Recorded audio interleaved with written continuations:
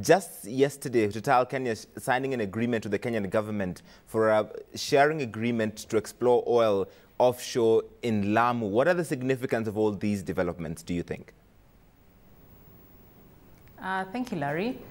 Obviously, I think it's good news that we struck oil earlier in the year in March. As a result, it's obvious that we are slowly being declassified or no longer being classified, or at least chances are we'll no longer be classified as a frontier area, which means that the region is actually attracting major oil companies to come and prospect for oil and gas here in the region, as you have seen with the signing up of the agreement yesterday with Total, which is really a major player. So we have oil all over East Africa, natural gas even in Tanzania. Kenya is said to have perhaps the largest deposits of oil, but when do we start exploiting these?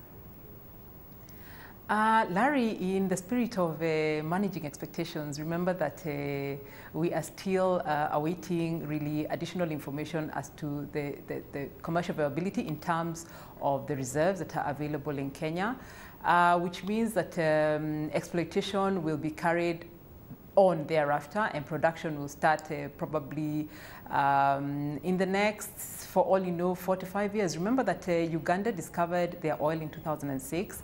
It's just in the later part of this year when production will start in earnest. So preparation towards production takes a bit of time, and it's important, even as we prepare for that stage, for the citizenry of the region to appreciate that it's a capital-intensive segment that takes a while to develop. All right, so managing expectations, that is okay, but do we know if much of this oil is even commercially viable, or these deposits are just that? Indications are that, early indications, as you may have heard in the subsequent announcement that was made by the Prime Minister post the initial announcement that was made on March, I think 26th or 27th, that the reserves are actually positive, but we require to get official announcement on the reserves, the real content of the reserves, and really the commercial viability of what has been found in Gamia 1. But exploration activities continue, and I'm sure we'll be kept updated as results, confirmed results with not only Tullow but also with the government of Kenya. Does the infrastructure exist in East Africa for the proper exploitation of oil? Sorry? Does the infrastructure exist, do you think? As you know, exploration is one stage. Production and marketing are another stage. So what happens is that once it's confirmed that indeed the find is commercially viable and also the extent of the reserves, then what kicks in next is the development of the infrastructure in terms of the pipelines, in terms of the refinery, in terms of the distribution depots, in terms of transportation. So it's not correct to say that the infrastructure exists for this particular find, but it is indeed correct to say that there has been so far developments towards a find, an imminent find. As you know, there's a LAPSSET project that is going on with a refinery in Lamu. There's also an existing refinery in Kenya, which will probably need to be upgraded once the physical properties of the find are established. Also, as you know, in Uganda, there is now an intent that has been confirmed to build a refinery.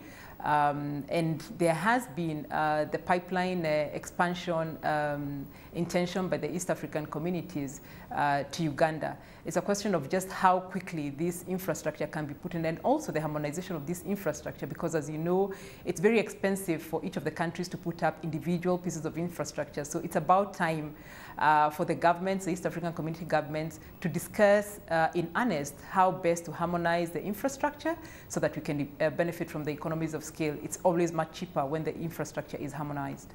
There was an opinion on IRIN, a UN body, about oil, hope and fear. The criticism has always been every African country that discovers oil almost always falls into a precipitous decline of war, of conflict and things like these. Do you see this likely happening across East Africa? As you know, Larry, oil is an emotive natural resource. But as you know, it has also worked for the benefit of countries, for the betterment of those countries. And I think all that is required and the opportunity that we have here with the fines, and as we continue to determine the commercial viabilities of those fines, is to draw up sound policies that will then help in the formulation of legal, regulatory, and institutional framework that is able to support an upstream segment and to ensure that this segment does not lead into any curses, but becomes more of a blessing. So it's a question of just putting in place the sound policies that has already started in the countries, including Kenya. I'm sure everybody, oil marketers like yourself that you represent, are looking at the oil price right now and very pleased with it. It has fallen to almost $80. But if we're going to become oil-producing countries in East Africa, we must hope that it keeps rising again, doesn't it? As you know, the only sure thing about the oil price is that it will either go up or down. It's very volatile in nature. Yes. Obviously, for us as a developing country, and the fact that we have suffered quite a number of inflationary disruptions, as it were, because of the price of oil, we are happy that the price of oil currently is stabilized. But even with the oil find, the fact that there's a discovery does not mean that the oil price will go down, immediately. As I mentioned, it's a process that takes 5 to 7 years to actually develop and benefit. Once it's determined what kind of infrastructure will be put in place, what kind of agreement the company that's producing and the government will draw up in terms of the local supply of processed oil that has been produced from the locally found crude. Right, we'll leave it there. Asante sana, Wanjiku Manyara, General Manager of Petroleum Institute of East Africa. Always a pleasure speaking with you.